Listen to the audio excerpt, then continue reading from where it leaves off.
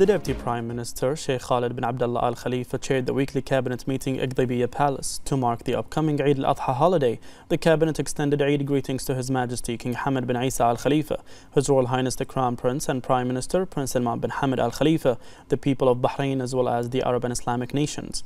The cabinet highlighted the importance of opening the reactive power compensation project at Rafah Station in conjunction with the celebration of the Silver Jubilee of His Majesty's accession to the throne, adding that the project will further the advancement of efficiency of the kingdom's infrastructure and electrical network and increase production capacity.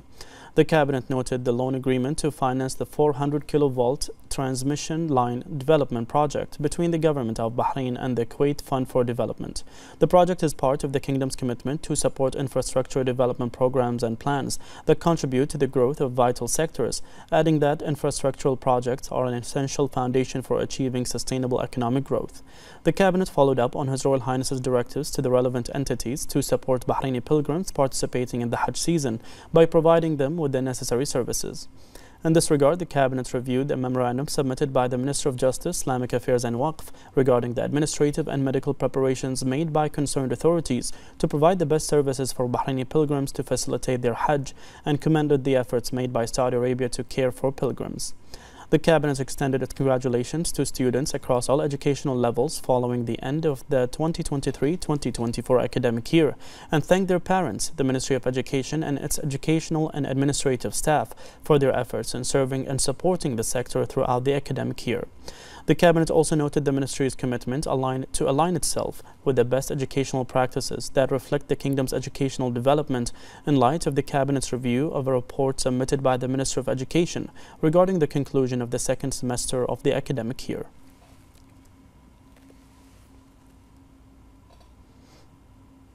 The cabinet then approved the following: a memorandum submitted by the Government Executive Committee regarding the Unified Bank Account System for a Commercial Establishments project. A memorandum submitted by the Ministerial Committee for Legal and Legislative Affairs on the government's response to 2 laws and 3 proposals submitted by the Council of Representatives. A memorandum submitted by the Ministerial Committee for Legal and Legislative Affairs regarding a draft decision on the allocation of some areas of Wadi al-Bahrain for nature reserves. A memorandum submitted by the Ministerial Committee for Legal and Legislative Affairs regarding an MOU between the General Directorate of Civil Defense and the U.S. National Fire Protection Association. A memorandum submitted by the Ministerial Committee for Legal and Legislative Affairs regarding cooperation agreement on fast-track patent examination between the Foreign Trade and Industrial Property Directorate of the Ministry of Industry and Commerce of Bahrain and U.S. Patent and Trademark Office of the U.S. Department of Commerce. And a memorandum submitted by the Minister of Municipalities Affairs and Agriculture regarding the acquisition of several properties that will be used for the public benefit of urban development. The cabinet then reviewed a memorandum submitted by the Minister of Youth Affairs regarding the Global Youth Development Index 2023. The cabinet then took note of the following ministerial reports: the outcomes of the participation in the 160th session of the GCC Ministerial Council and the joint ministerial meetings between the GCC, Turkey and Yemen. The outcomes of the participation in World Summit on the Information Society WSIS Plus 20 Forum 2024. The participation in the Vision Gulf 2024. The participation in the 8th meeting of the Committee of GCC Ministers of Education and the 24th meeting of the Committee of the GCC Ministers of Higher Education and Scientific Research. And the outcomes of the official visit of the Minister of Industry and Commerce to Russia to participate in the St. Petersburg International Economic Forum.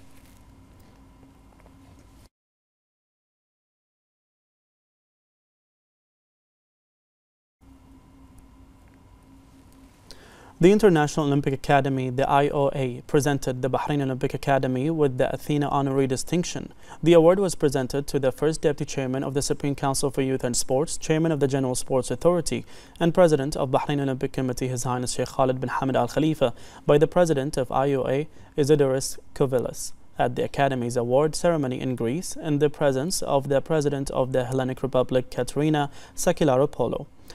The honoring came in recognition of Bahrain Olympic Academy's role in supporting the advancement of sports and its efforts and contributions to qualifying administrative and technical personnel in Bahrain and the region. The academy is an extension of the Bahrain Sports Institute, which was established at the initiative of His Majesty King Hamad bin Isa Al Khalifa when His Majesty was the Crown Prince and Chairman of the Supreme Council for Youth and Sports in 1981. The institute was transformed into a training and development center in 1990, later becoming the Bahrain Olympic Academy in 2017. The honorary award is a demonstration of the status reached by the Academy under the leadership of His Highness Sheikh Khalid. It has implemented high-level training programs to develop sports personnel, such as the National Trainer Program in its 4 levels, the Advanced Sports Management course, the Advanced Elite Coaches course, and many others.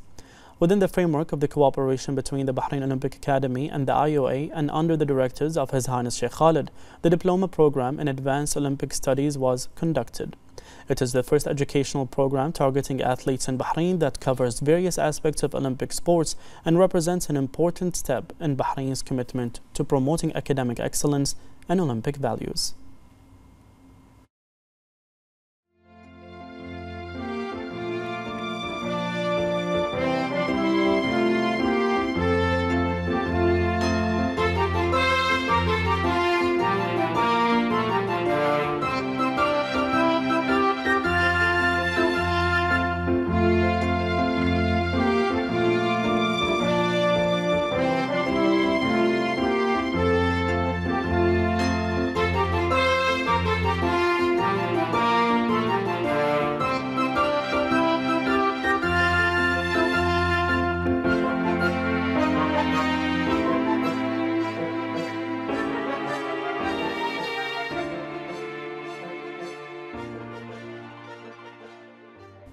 A parliamentary delegation headed by the Speaker of the Representatives Council, Ahmed Al-Msallam, visited Brazil following an invitation by Brazil's Representatives Council Speaker, Arthur Cesar Leira.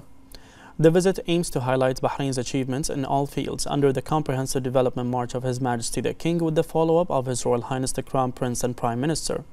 The visit also comes within the framework of activating the parliamentary and diplomacy roles in enhancing the bilateral cooperation, as well as supporting international efforts and instilling the values of peaceful coexistence, coordinating positions to achieve peace in the region, and provide the necessary support to hold the International Peace Conference in order to support Palestine, stop the war in Gaza, and facilitate the delivery of humanitarian aid. The visit will include a number of joint meetings to discuss ways to enhance the bilateral parliamentary cooperation.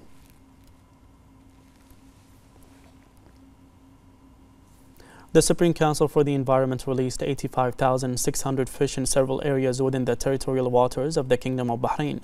The Minister of Oil and Environment and Special Envoy for Climate Affairs, Dr. Mohammed bin Mubarak bin Daina, affirmed Bahrain's keenness to continue enriching the fish stocks, increasing production, and contributing to achieving food security requirements by adopting many initiatives in order to reach the desired goals. The Minister praised the efforts of the work team in this regard that implemented the plan professionally in order to enhance the marine wealth and fish stocks in the kingdom. He added that the release process is done following 3 stages according to scientific standards that provides the appropriate environment and protection for fish. He added that the National Aquaculture Center took the necessary procedures regarding the quality of fish in order to ensure the success of the operation. Within the framework of enhancing marine wealth and increasing fish stocks, the Kingdom of Bahrain is keen to adopt various initiatives that would contribute to increasing production, achieving food security, and sustainable development. Among these initiatives is the development and implementation of a strategic project for national food production, as the government, through its ministries and competent authorities, has devoted efforts to prepare a comprehensive national strategy concerned with food security, fish farming, and investment. In addition to these efforts, the Supreme Council for the Environment highlights its effective role in issuing laws and legislation to protect the environment and preserve its living resources and develop them for future generations. To achieve the desired goals, the private sector was encouraged to contribute to aquaculture, in addition to cultivating fish species that meet the needs of local consumers in a way that ensures their availability throughout the year. These efforts came to meet the requirements of the next stage to increase the production of fish and improving its quality, in addition to raising food production levels. All these efforts and initiatives have effectively contributed to enriching fish stocks, increasing production, and contributing to achieving food security requirements. The Minister of Works, Engineer Ibrahim Al-Hawaj, visited the 4th constituency of the Capital Governorate to inspect the infrastructure development projects in the presence of the Representatives Council member and representative of the constituency, Hassan Bukhammas. During the visit, the Minister reviewed the infrastructure development project in Block 324 in Jafair, noting that the Ministry is working according to its plan to continue implementing infrastructure projects to enhance the quality of public services and fulfill the aspirations of citizens and residents. Representative Bukhammas affirmed the importance of the speedy implementation of the projects, adding that they are a priority for the Representatives Council and the Capital Secretariat Council in cooperation with the executive authorities.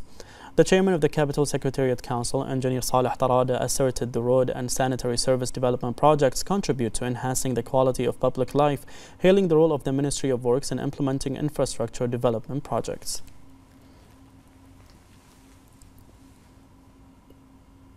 The Interior Ministry works to ensure the safety of pilgrims and facilitate all procedures necessary to ensure performing the Hajj rituals with ease. The Nationality, Passports and Residence Affairs also plays a role through Bahrain's ports, which witnesses an increase in passenger traffic and facilitating pilgrims' travel procedures. It also takes all necessary procedures to facilitate the smooth movement of pilgrims and provides all means and modern electronic systems that aim to facilitate travelers' procedures. It also harnesses efforts by qualifying human staff and raising their efficiency, in addition to the plans that will be implemented for the departure and reception of pilgrims and travelers who are spending the summer vacation outside the kingdom.